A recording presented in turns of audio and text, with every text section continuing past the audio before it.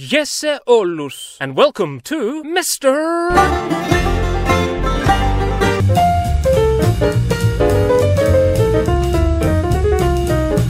This is Europe, and here's Greece. Now, πάμε, εντάξει. Greece sits among the most ancient of the nations, and by Neolithic times was producing skilled artisans. These strange-looking marble figures were carved by the mysterious Cycladic culture, but the first advanced civilization of Europe arose on the Greek island of Crete, known to us as the Minoans. The Minoans are also something of a riddle, but seem to have had it pretty good. There's not really any evidence of warfare among them, but there's dolphins, and bull leaping, and fishing. I can't think of a Bronze Age people with a more cheerful form of art than the Minoans. They were also clever constructionists, building big palaces and sewerage systems, and writing in a script which no one's deciphered, and trading with their neighbours across the seas. Then, after 1,000 years or so, they slowly declined, but not before they'd influenced the people on the Greek mainland, whom we know as the Mycenaeans. They were not as refined or elegant as the Minoans. In fact, they were rather rough and brutish, but great warriors, with helmets made from the tusks of boars. They developed the earliest written form of the Greek language, and it is in Mycenaean times that most of the mythic Greek heroes are said to have lived. Perseus, Heracles, Achilles, Odysseus, and so on. Then everything fell to pieces pretty violently in the late Bronze Age collapse, and invasion and city sacking and population reduction followed. Greece capsized into what's commonly called a dark age for centuries, and writing and advancement mostly stopped. More light begins to trickle in as we tread into the archaic era, and some truly big things start happening. There was the establishment of the polis, for instance. Rather than being a single political entity, Greece became a patchwork of fiercely independent city-states like Athens, Corinth,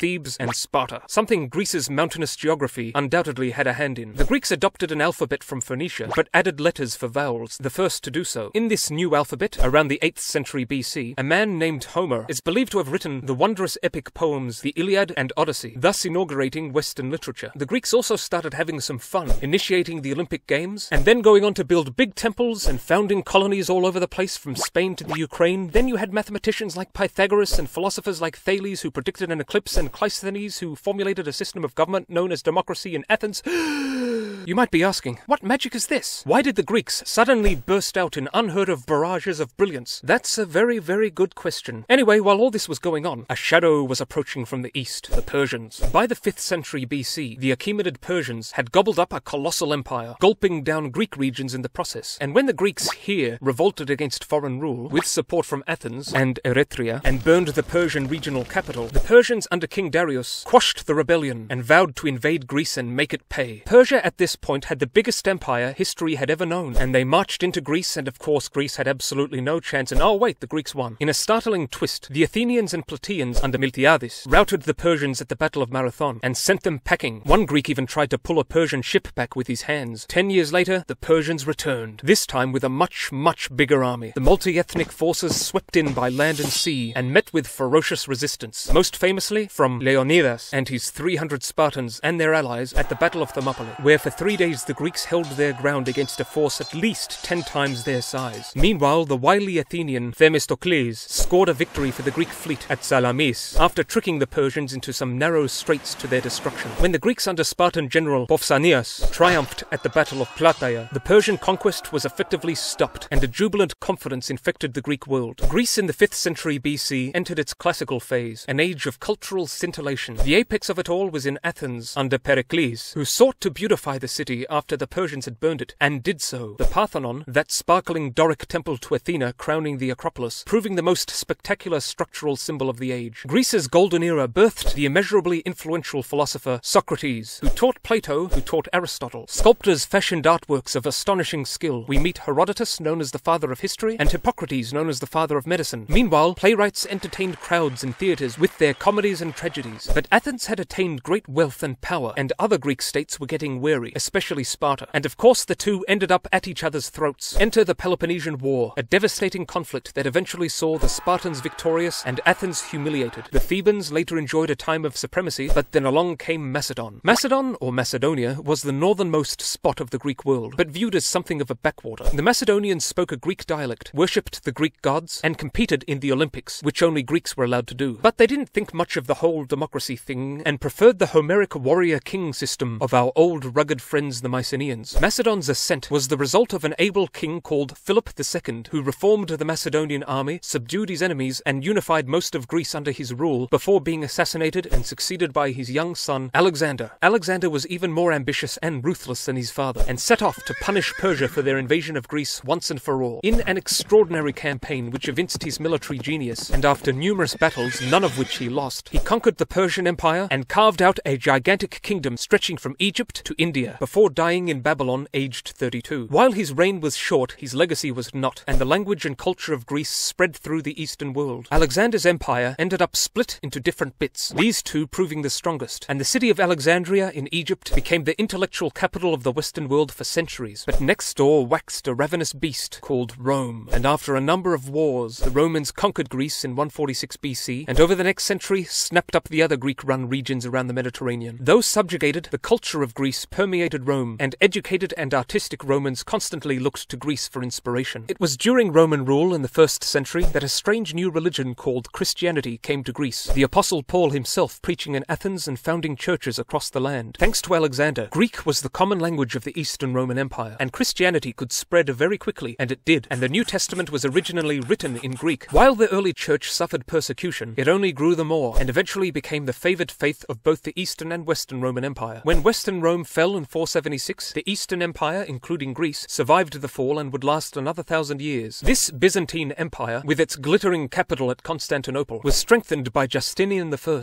under whom it reached its peak in power, but it was surrounded by enemies and war was the norm. While the 11th and 12th centuries saw Byzantine Greece prosper quite a bit, there was simply too many people trying to conquer it. Italians were pinching islands, and the Serbs snatched half the mainland, and then the Turks came along. When Constantinople finally fell to the Ottoman Turks in 1453, Greece soon followed. The Greeks did not do very well under Ottoman rule. Heavy taxes, discrimination, and having their children stolen to be forcibly converted to Islam and serve as soldiers or civil servants. When Greek monks had to build their monasteries this far away from the ground, you just know something wasn't right. The Greek Orthodox Church played a big part in keeping the hopes of the Greeks alive, and we hear about bishops like Dionysius here leading revolts. He, unfortunately, was captured and flayed alive. This was also the time of the rough, mountain-dwelling rebels, the Kleftis, who constantly harassed the Turkish authorities. By the 18th century, the Ottoman Empire was no longer the superpower it used to be, and Greek intellectuals like Adamantios, Korais, and Rigas Phaereos, influenced by the French Enlightenment, were opening people's minds to new ideas and urging revolution. In 1821, Greece was set ablaze in a war of independence, a time of bravery and bloodlust. The Greeks scored major victories under leaders like Theodoros Kolokotronis, who thrashed the Turks at Thervanaikia. Greek women also joined the fight, with Mando, Mavrogenos, and Laskarina Bobolina donating their wealth and commanding ships in the struggle. Now Greeks were utterly ruthless to their enemy, slaughtering the thousands of Turks captured at Tripolitsa, but it was the Turkish atrocities against the Greeks, from the tens of thousands butchered in Chios to the massacres and beheadings at Mesolongi, that awoke the great powers. Europe and the Western world had already been sympathetic to the Greek cause, but now they decided to take serious action. This was very welcome, as the Ottomans had enlisted the help of Egypt, and things were not looking good. In 1827, the British, Russians, and French destroyed the Ottoman navy at Navarino. The Greeks fought on and finally won their freedom. The country was in shambles and recovery was slow, but the Greeks were ardent on liberating their brethren still in Ottoman lands, and disappointment followed losses against the Turks in 1897. Before this, however, under Prime Minister Charilaos Trikoupis, improvements had been made and modernization encouraged, and Greece hosted the first modern Olympic Games, the Greek Spiridon Louis winning the marathon, no doubt thanks to his magnificent mustache. Anyway, under Eleftherios Venizelos, the Greek state managed to double in size and population, and fought on the winning side in World War I, after which the Greeks invaded Turkey to regain the lands their ancestors once had possessed. After making significant gains, the Turkish offensive in 1922 forced the Greek withdrawal. This was not a good time, as the Turks had been busy with their Greek genocide, slaughtering hundreds of thousands of Greeks in their borders before the 1923 population exchange. Then there was the Great Depression, political upheaval, and World War II. While Greece sought neutrality, the Italians under Mussolini invaded in 1940, but the Greeks surprised everyone by holding them off and pushing them back. This compelled Nazi Germany to intervene, and their incursion proved unstoppable, though Hitler himself was impressed by the heroism of the Greek soldiers. Greece suffered horribly in these years of occupation. Factories, farms, and whole villages were torched. Thousands starved to death or were executed, though the Greek resistance managed to kill many thousands of enemy soldiers. But before the war was even over, another war began engulfing Greece, a civil war, which ended with the government defeating the communists. Ruined Greece had to rebuild again, and did so so and joined NATO, and the economy grew, but political reform was stymied, and a repressive right-wing military regime ruled from 1967 to 74, when Mr. Karamanlis restored democracy. Greece went on to join the EU in 1981, and it began to prosper. But as Noel Coward once sang, there are bad times just around the corner, and they appeared in the wake of the global financial crisis, and Greece was hit very hard, only to be strained further by the migrant crisis. But Greece, which has survived so much worse, can confidently hope in tomorrow, and today has attained a very high level of human development, with a high standard of living, and is one of the world's top tourist destinations. Greece has given the world so much, in art and architecture, in literature and philosophy, in science and mathematics, and in sport. The food's really good too, by the way. So that's it for Greece, and that's all from me for now. Bye-bye!